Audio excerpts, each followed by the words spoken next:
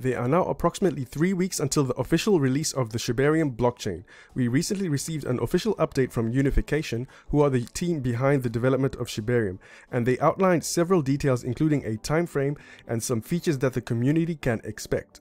So in today's video, we're going to discuss what this will mean for the Shiba Inu ecosystem and what impact this is going to have on each aspect of our ecosystem. Welcome back to Shib Planet, everyone. This is Ace. Everything is surely but slowly falling into place, and the long-awaited Shibarium just got an official update from the developers. So expect a lot of attention on the Shiba Inu ecosystem from this point on, because things are about to get interesting. Alright guys, let's get right to it. Okay, before I start, I think it's best to set the stage and explain what a Layer 2 blockchain is and what this means for the Shiba Inu ecosystem for some of you guys who are new to blockchain.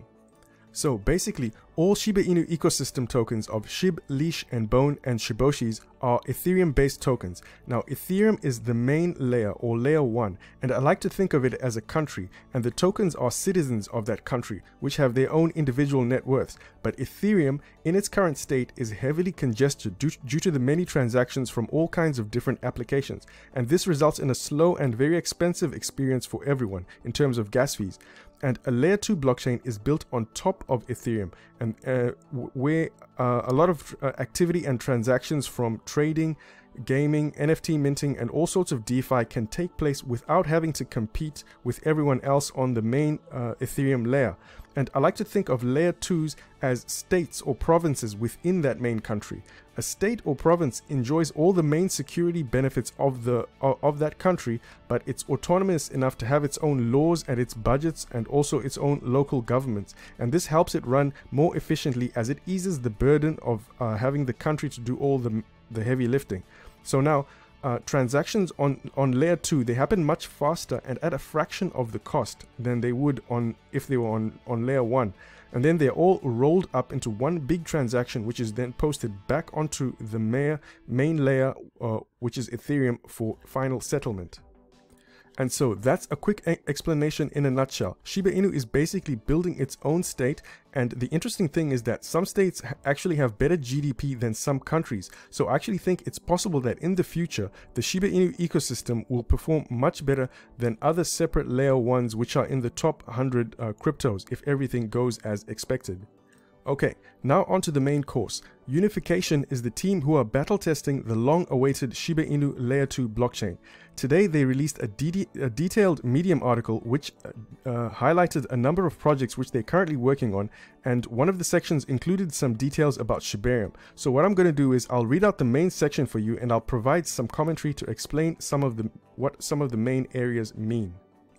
And it reads like this. Shibarium, the private alpha testnet, has been successfully running for a number of weeks and is allowing for our team of developers to create the necessary support tools prior to the public beta testnet development.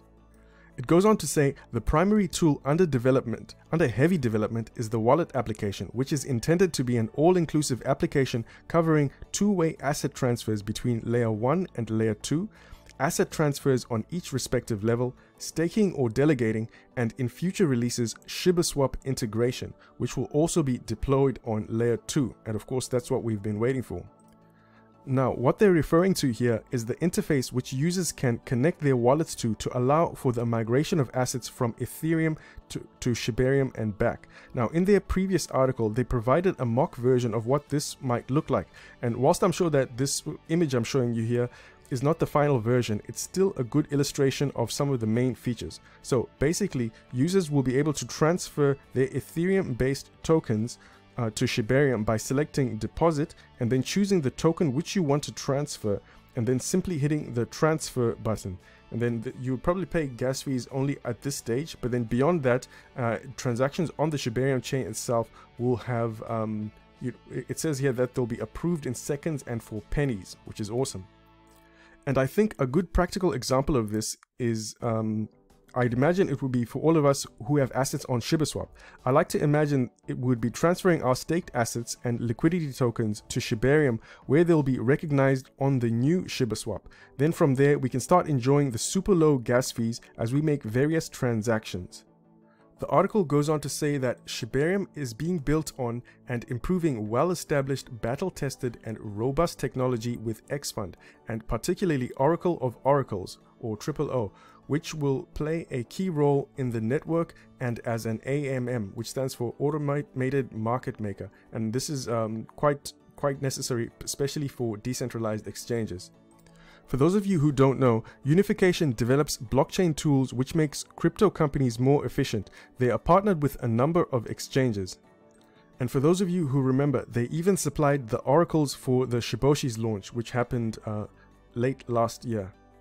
And the final paragraph reads as follows: the Shibarium public beta testnet is planned for deployment in Q3, which runs between July and September.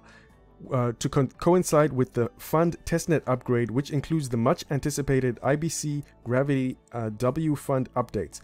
The public beta testnet will allow for parties to fully interact with the network, including the validation process. And that's going to be pretty cool. If you guys remember, Shiba Inu released a blog article recently about the validation process, that they require 20 million bone tokens to be used for I think validator rewards, and there's currently a governance vote which is happening on ShibaSwap. For those of you guys who haven't voted yet, if you have your bone tokens, I highly suggest that you put in your votes, just so we can see where the rest of the ecosystem will head. And there you have it, guys. The timeline falls in line perfectly with what Satoshi said. We can expect Shibarium towards the end of summer, which is what Satoshi said, which is Q3 as well. Now, I'll tell you why I think this is quite exciting. Did you guys realize that basically in the month of September, 3 huge catalysts are going live at the same time? Because first, we're going to have the Shiba Inu card game, which is being developed by Playside Studios. And then secondly, we're going to have the John Richmond International Fashion Show, which is going to be showcasing Shiba Inu themed fashion alongside Shiba Inu fashion themed NFTs. And then of course, what we've all been waiting for, the launch of Shiba Inu's own Layer 2 blockchain.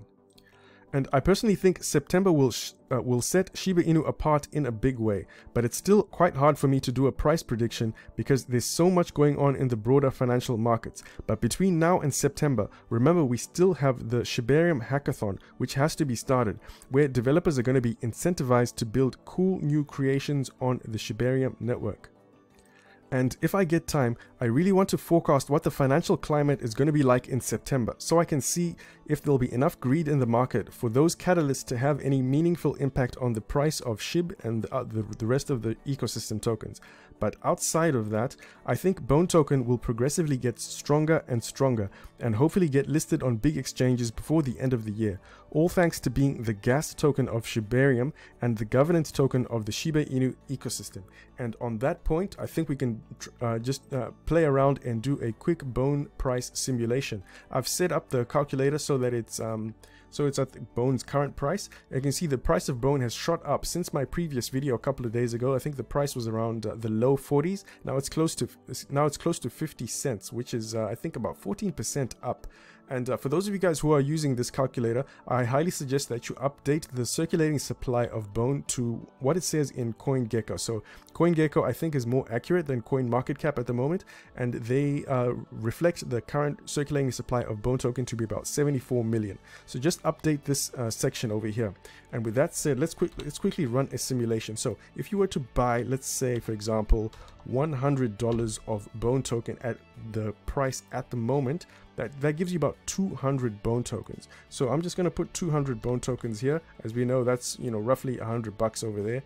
And between now, if the price continues to increase with all this expectation which we're having regarding Shibarium and you know, more robust use of the governance features of the Bone Token, we can expect that the price of Bone Token should be able to steadily rise, or if not, or maybe even stay more or less the same if the market conditions are bad. So let's see what this happens. I personally think that you know, we should be able to get to hopefully back to the $3 mark, which is close to a $300 million market cap position. So if that happens, your $100 would become close to $800. And let's see what happens if we were to pump it again, and you know, closer to maybe 500,000. And I think that is quite possible, but then that most likely it'll be if the market conditions are pretty good. But either way, you know, it's pretty good. Your $100 would have become 1.3, like over $1,000. So that's pretty good in my view. But obviously I'm pretty bullish on the Bone token due to all its utility. But for now, I'll just leave that as our simulation, guys. Otherwise, that is it from me today, guys. If you like the way I cover the Shiba Inu ecosystem, the best way you can continue to support this channel is by simply hitting the like button and also leaving a comment. I'll be covering all the major news and updates and doing more analysis as the weeks progress. Anyway, otherwise, thank you once again so much for watching, everyone. This is Ace. Peace.